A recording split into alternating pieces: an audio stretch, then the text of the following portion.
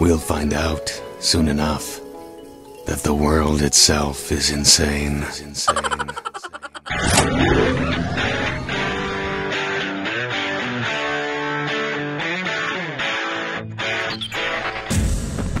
Today's Newsweek kicks off with yet more Netflix faux pas. Man, I remember when Netflix was just into producing pretty cool high-budget original content. Now they just seem hell-bent on destroying whatever pop culture properties they can get their grubby little subscription-greedy hands on. The latest IP in their crosshairs, beloved anime Cowboy Beebop. Now, I never caught this show back in the day, but I definitely heard of it. Well, first images hit the net to largely positive fan reaction, with the exception of, well, Faye Valentine. Many complaining the outfit depicted strays too far from the original source material.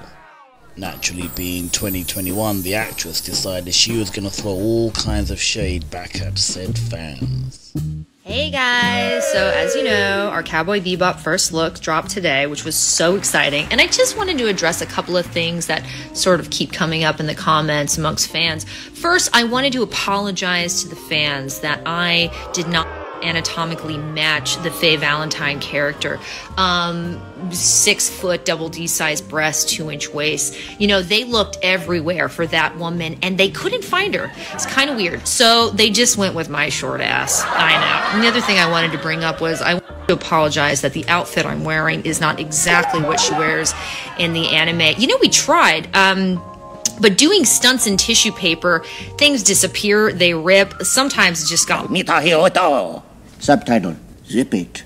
Anyway, like I was saying, that original costume, they made a couple of them, but like I said, they got sort of slurped up in my various crevices, never to be retrieved again. What's the point of all of this? We needed to really build something that could withstand the test of time. So, just, you know. You have some kind of grudge? Or you just get your kicks this way? Now, first of all, we all know that Netflix is into dialing down a budget or two these days. But if your costume designer's designing stuff out of tissue paper, well, you're fired! Second, if you're gonna throw shade at someone, make sure you're not standing too close to the sun. Yeah, that sounded a lot better in my head. As it turned out, Danielle has done quite a bit of prancing about in a similar attire. One of her previous roles doesn't appear to be any issues there. What was all that about? Ah yes, the old virtue signaling. Daniela. Remember, you flush it, I flaunt it. It's kind of weird. Yeah. Just a little. No weirder than the fact that this is Netflix producing this show. And we all know where they stand on the matter of indecent exposure, don't we? Only too well, my boy. Only too well. Recently we got a look at the forthcoming Matrix 4. And, well, whilst the trailer wowed its fair share of the viewing public, it kinda left a lot of other people feeling underwhelmed. With mixed reactions ranging from been there, seen that to wait a minute! Who are you? with a number of key characters either not returning or being played by someone else entirely. Say what? It's all quite bizarre. Now don't get me wrong, I definitely think this guy is en route to becoming the next big thing. Just, I miss old Lawrence Fishbone. Sorry. Not to mention old Agent Smith. No, not... I did turn down Neo. Nobody cares, dude. Now, many have accused the Wachowski siblings as being one-hit wonders, kind of akin to Milli Vanilli back in the late 80s, partly because the reaction to the last movie was pretty much...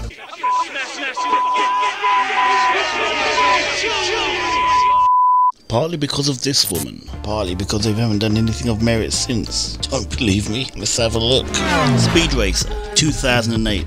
Budget 120 million. Box office 93 million. Cloud Atlas, 2012. Budget 100 to 146 million. Box office 130 million.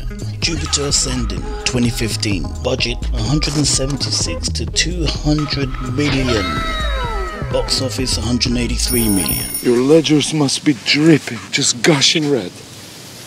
I couldn't be more proud of you. Any way you cut it, this is far from a sure thing. I've got a bad feeling about it. Quiet.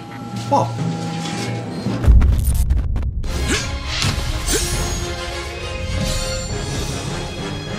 He is Aquaman, and he just became King of Atlantis. Thank you. Yeah, that was pretty much the collective reaction of the entire internet when that trailer dropped. As in, off a cliff. Enough said. Finally, we have a trailer release for a remake of a much beloved video game, Knights of the Old Republic. But there's a small snag. Oh, what now? One of the writers working on the project is none other than ex-Mary Sue scribe Sam Maggs.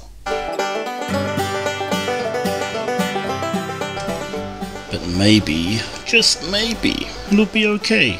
With Wonder Women, it was really focused on individual women. I was really telling individual stories, and they had help, and there were some cameos here and there, occasionally from nice women, occasionally from jerk dudes. You know how it works out. Like.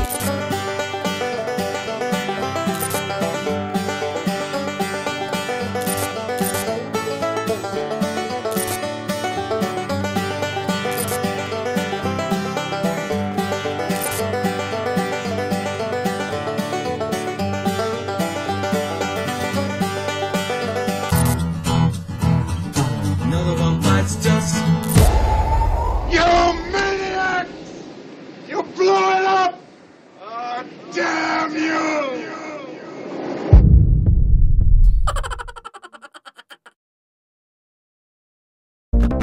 This is a $10 onesie from H&M. When you have to go to the bathroom and you're in a jam, pull the thing to the side. Zip.